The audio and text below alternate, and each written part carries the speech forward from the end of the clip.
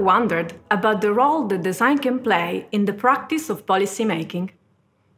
This brief lecture will give you a quick overview of this topic, highlighting its main strength and the potential for further development. We will cover three main topics. First, we will look at the specific type of public problems that design can be most useful for. Second, we will look at the main areas where design can support policymaking. Finally, we will sum up the elements discussed and share a few considerations and hopes for the future. It's a matter of fact that policymaking is a practice in constant evolution. Every day we hear about this in the news. What are the deeper motivations behind this ongoing transformation? Let's think about a concrete example. Regulations to contain the damage resulting from natural events like floods, volcanic eruptions, and earthquakes. First, a simple framework can help us understand these events in terms of governance. We will plot on the vertical axis the complexity of an event related to the number, variety, and typology of stakeholders involved, and on the horizontal axis the degree of predictability of the variables involved in the problem at hand. An event that is likely to be predicted will be placed in the bottom left corner of the grid, while an unpredictable event will be plotted in the top right corner. Making an extreme simplification, it is possible to predict flooding using modern technology. For example, knowing which areas can be potentially affected and the main causes that might trigger these phenomena. Floods can be placed in the lower left corner of the diagram. To predict a volcanic eruption and the areas potentially affected is virtually impossible.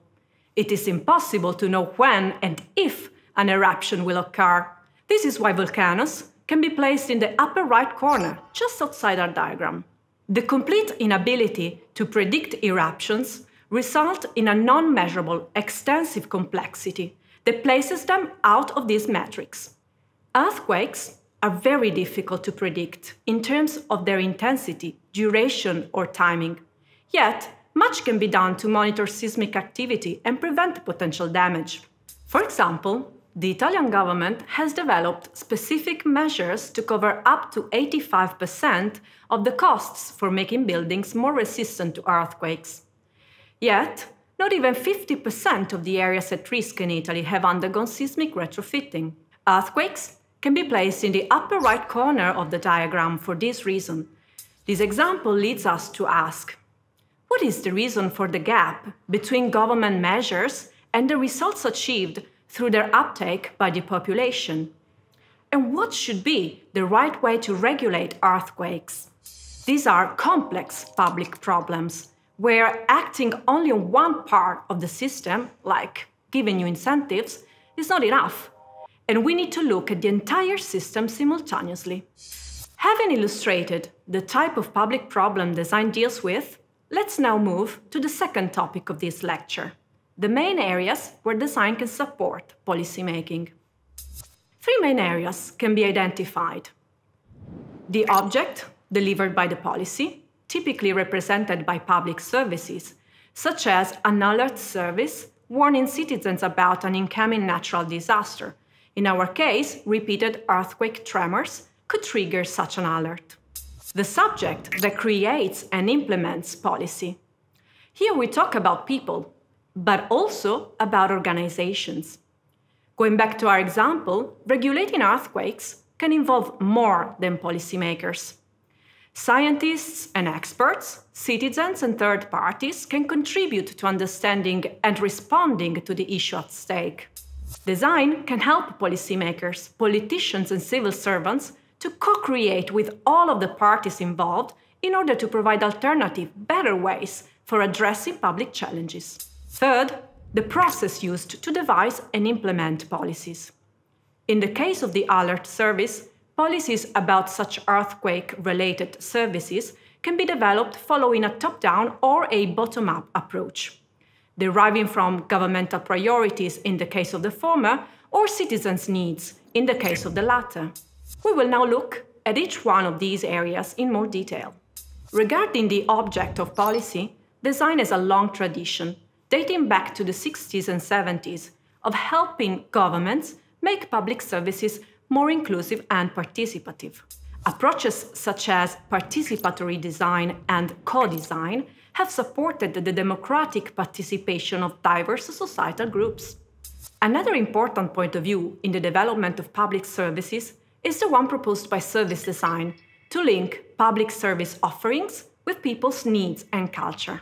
This approach is important when seeking to introduce citizen centricity in the development of public services. In other words, when trying to put people's needs first. The second way in which design is supporting policymaking is by enhancing the capacities of the subjects that create and implement policy. Design-based skills are introduced in the repertoire of skills of public servants and policymakers. Design can propose a wide range of tools and methods to respond to the need to look at challenges differently.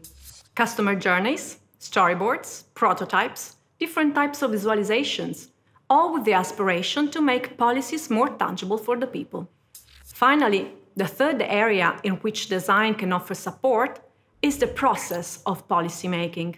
By process, we mean the ways in which political decisions are translated into regulations, ready for the people to adopt them.